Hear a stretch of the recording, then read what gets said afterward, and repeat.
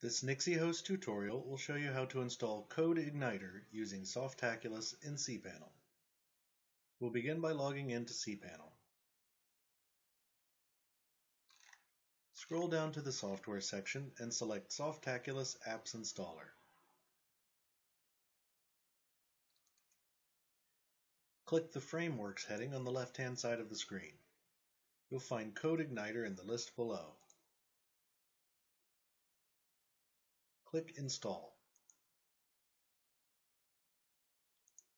If you have an SSL certificate, you can change the protocol to HTTPS.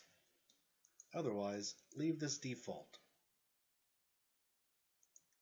Select the domain you wish to install to from the drop-down menu. If there is a specific directory you wish to install CodeIgnitor to, enter it here. If you leave this field blank, CodeIgnitor will be installed directly to the domain you have chosen.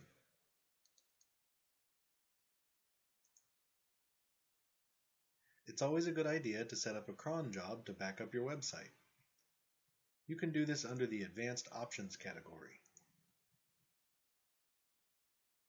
When you're finished with configuration, click Install. CodeIgnitor will now be installed to your website.